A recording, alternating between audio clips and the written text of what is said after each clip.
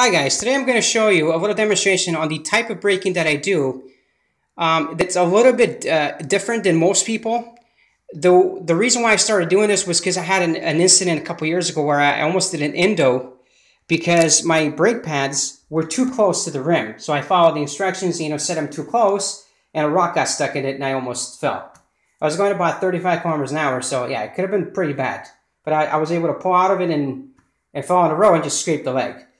So from that point on, I immediately started putting in a new way of doing the brake pads. I went to a 5mm distance on the brake pads, and these WinZip brakes, I'm going to close the lever here so you can see. This one's about 4, and on the back, I go 5 because I use more of the front brake. Okay, I never use the back brake at all. I barely use it. It's more of the front brake. So I keep 4 here, 4mm, and 5mm in the back. And the reason why is so that small items, I should even go bigger on the front, maybe even 6, and just have 4 or 5 over there in the back. It stops items from coming up the wheel and getting stuck.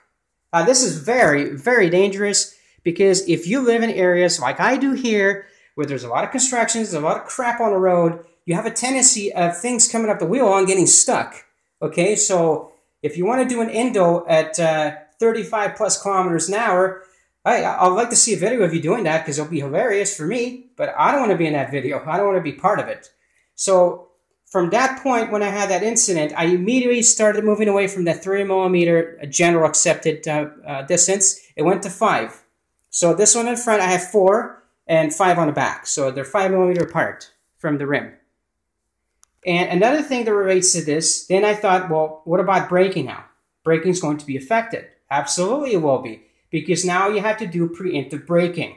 No more just relying on the fact that you're 2mm away from the rim where you can just go and the whole brake is applied 100%. What I do is I try to keep it at 50%. Okay, try to apply maximum braking power at 50%. So that's as good for me as it should be. I don't need any more than that. But in order to brake now, there's a different pattern that you have to follow. And I'm going to show you how I brake.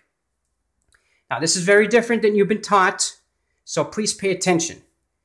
When I'm going down the road, high rate of speed, and I see a potential hazard and I want to slow down the bike, now what most people do, we got the back brake here, right? They back brake.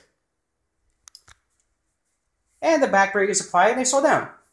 What I do is a different thing. Is in order to save on pads and in order to make them go years without replacing them, is I brake sequentially from the back to the front, back to front, back to front. Now, it doesn't mean to apply full brakes. That's not what it means. It means just to, because remember, there's a 5mm gap. It allows me to go basically 1, 2, 3, 4. You do this very rapidly, and your speed decreases significantly, and you wear out less of the pads instead of applying full brakes on the back or front. So this is what I call the multi-pad braking. Basically what happens is you go from the back to the front, back to front, and you do this 1, 2, 1, 2, 1, 2, 1, 2, back and forward, and basically it's called tap braking. That's what I use. So basically like this. And on the right side here, all you're doing is you're making the pads come in contact with the rim just enough so that it starts slowing down from back to front, back to front. What ends up happening is the bike slows down faster and your pads could be further away from the rim and not get anything stuck in it. Now this tip is very critical if you're going around neighborhoods and there's a lot of kids around or there's a lot of dirt in the road, and it's very dangerous. You have to be able to figure out a way to slow down in time. You don't want to hurt anybody or yourself. So that's the way I brake. It might not be the best way for you. So I've been using that for years. It's called tap braking. And basically what it is sequentially going from the back until the pads hit the rim just enough so they can hit, and then immediately go to the other one. If you set up your brakes, this shouldn't be an issue for you. You know when they contact the rim because you set them up. If you don't set up your brakes or know how to set this up, Google it. YouTube is a great way to find out how to do this, okay? So this is another tip. It's very critical. Please understand that these are my tips. They're for me. They might apply to you. They might work for you. But don't go ahead and take your pads off to, 8 or 10 millimeters off, and then call me and say, hey man, I crashed because I couldn't stop in time. The point of moving the pads away from the rim is not to have this squeeze all the way in just to slow down and not stop.